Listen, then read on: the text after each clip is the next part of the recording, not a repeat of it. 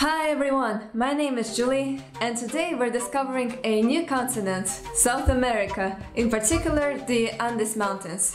Have you ever asked yourself, where does the Andes name come from? Who were these people who used to inhabit, or maybe still inhabit, this beautiful land? Alin Punchai, and welcome to the Quechua language. Some may believe that Native American languages, as well as Native American people, remain in small quantities and are largely forgotten. Whoever thinks that cannot be further from the truth. So let's break these stereotypes with Quechua. It is spoken by millions of people. I found numbers ranging from 7 to 15 millions. Whichever it is, it's a lot. It has an official language status in Peru, Bolivia and Ecuador, and is spoken in northern Chile, northern Argentina and southern Colombia. Now, this is a pretty large territory, and to understand how this language spread over such a big chunk of land, we need to look at the history. The Quechua is famous under the trademark of the language of the Incas. Incas used to have a mighty empire, the biggest in all of the Americas, which existed and flourished between 13th and 16th century AD before it was conquered by the Spanish. The Incas spread the Quechua all over the empire, as it was their official language. The original mythical Incas are said to have come down from the mountains to conquer the people who lived in Quechua, which actually designates a geographical zone around 2,500–3,500 meters high. Yes, this is where the name Quechua actually derives from, and it was first used by a Catholic priest, Domingo de Santo Tomás, in 1560. The Quechua themselves called their language Runasimi, which means people's language. On the family tree of the Native American languages, everything is not that simple. There are so many languages, but most of them are under-researched. Furthermore, all of these languages are so distinct that it becomes difficult to group them in any language family. The Quechua itself is often classified as a separate language family, or together with the Aymara and other smaller languages into the Andean family, that is a part of the Samo-Amerindian branch of the larger Amerindian language tree, which groups together all of the Native American languages except for the Eskimo-Aleut and Nadini languages. But be careful, this is just a hypothesis, it is not proved yet, and for now all of these languages are considered as unrelated. As to Quechua, instead of calling it a language, most researchers call it a dialect continuum, meaning it consists of different dialects where the neighboring groups can pretty much understand each other, while the speakers of, let's say, Quechua 1 and Quechua 2b might have problems with communication. The most widespread, with 70% of the speakers, is the Quechua 2c, spoken in Cusco, ancient capital of Inca Empire, southern Peru and Bolivia. Interestingly enough, the Spanish conquest actually helped to spread Quechua even more, for example, to this region in Argentina. It happened because Christian missionaries used Quechua to convert people more efficiently. However, later on the use of Quechua went out of favor, and the situation persists even still today with this mentality which goes like, if you know Spanish, why would you speak Quechua?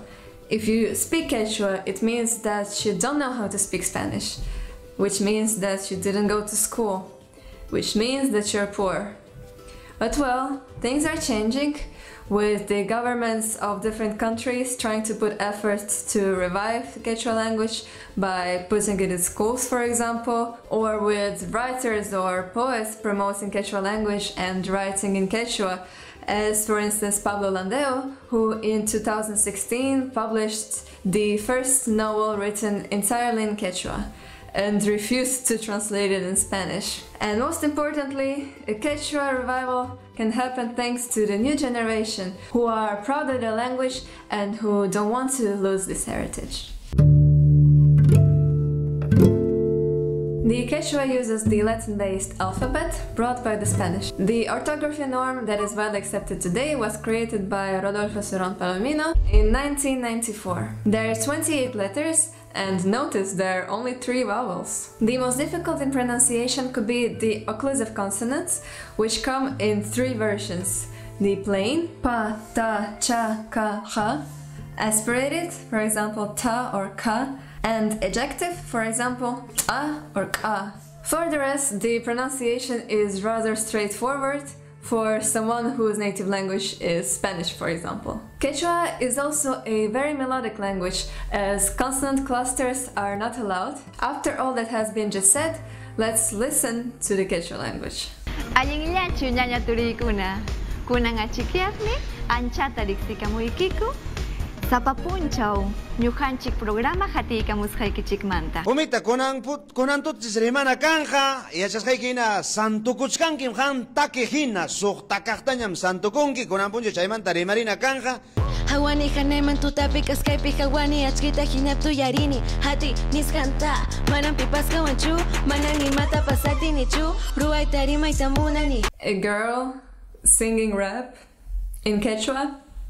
Not bad, huh? All the links will be in the description. And moving on to the grammar section. Take a little time to admire the beauty of Gabi. The grammar of Quechua possesses so many interesting features that I don't know where to begin. First of all, it's an SOV language, and the most important thing, it's an agglutinative language, meaning that in order to give more information about something, instead of putting more words, Quechua puts more suffixes. So here is a good example. Wasi means house. We add a suffix to get wasicha, little house. Then wasichaiki, your little house. Wasichaikichik, your, in plural, little house. Wasichaikichikuna, your little houses. Wasichaikichikuna puni, definitely your little houses. Wasichaikichikuna punis, definitely your little houses, they say. If we continue playing around, we can get even these kind of things. And for the nouns, the right suffix depends on the role of the word in the sentence, which means there are cases. 19 cases, to be precise. The Quechua also has 2 we pronouns, the one that includes the listener and the other that excludes them. The inclusive we is also the name of the first ever TV news program on Quechua, launched in 2016. Concerning the vocabulary, in the pre-colonial times, Quechua was mostly influenced by the surrounding languages, especially the Aymara. In fact, both languages had so much interaction that researchers now don't know. Either these languages are actually from the same language family, or they have so much similarities because of the long contact. After the Spanish conquest, the main influence on Quechua became, of course, the Spanish language. It is said that around 30% of Quechua words are of Spanish origin. But there has also been an exchange from Quechua to the Spanish and on to other European languages. The words like llama, condor, poncho and coca came to us from the Quechua. And also a lot of toponyms, as for example the Andes that I mentioned in the beginning, which comes from the word anti, which means east, as in Antisuyu, the east region, which was one of the 4 regions of the Inca Empire. So many interesting features. Such a cool, old and important language, so I really hope that Quechua native speakers will manage to conserve and to promote it. And by the way, if some Quechua native speakers are actually listening to this video, please write down in the comments what is the situation with Quechua in your country. And everybody else, if you enjoyed this video, a peace Pachamama. Please hit the like and subscribe button, don't forget to comment, and please support this channel on Patreon. This video was chosen by the patrons. Here are the names of these beautiful people. And if you subscribe, you could choose the next video. So, thanks everyone for watching, and I'll see you next time. Bye bye!